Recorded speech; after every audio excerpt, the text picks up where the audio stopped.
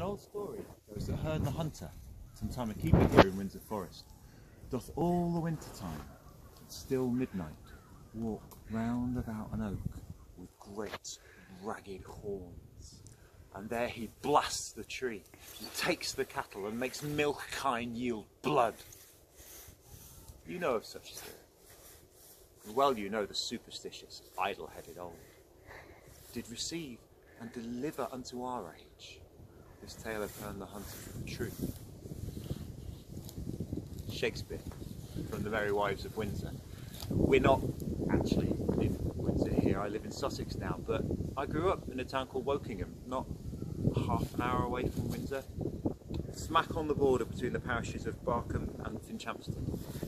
If you go there now, certainly the way we lived there when I was there, it's just yet another part of the great swathe of suburbs that go all the way from Swindon to London, but there are still fields, there are still woods.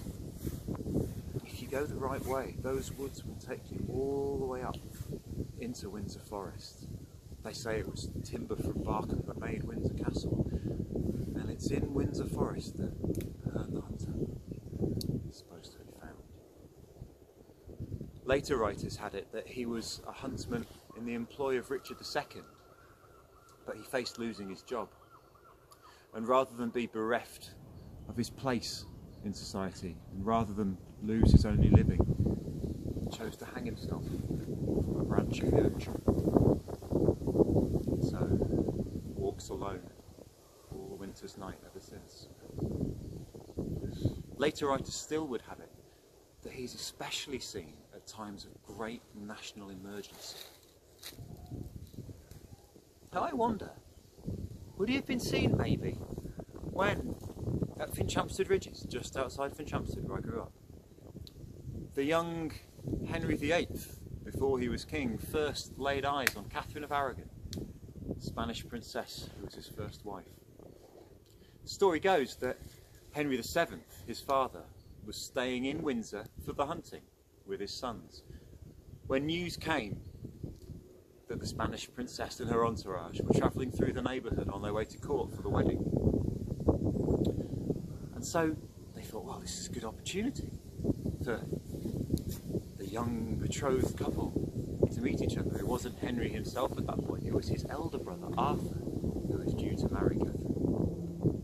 But of course there were standards in those days, great standards of propriety, correct behaviour that could not be ignored, and it wouldn't do at all for them to actually speak before the wedding. So instead, a game was devised whereby Henry and his sons would be waiting just by the road over Finchampstead Ridges while the train of Spanish carriages came past.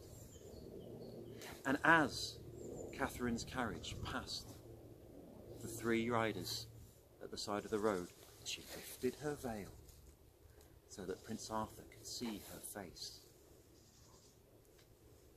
Now, maybe Herne wasn't seen then, but maybe later, when Henry VIII now, King of England, brought Catherine and his entire court back to Finchampstead Ridges, they say, to recreate the incident, to show everybody how immoral and improper she had been to dare to raise her veil before she was married. Maybe Herne would have been seen then. Maybe Dodwell's Well, not a mile or two away at Fleet Hill, would have run red with blood, as it was said to do also at times of great national crisis. Knowing all the turbulent centuries that were to follow Henry's decision to break from Rome.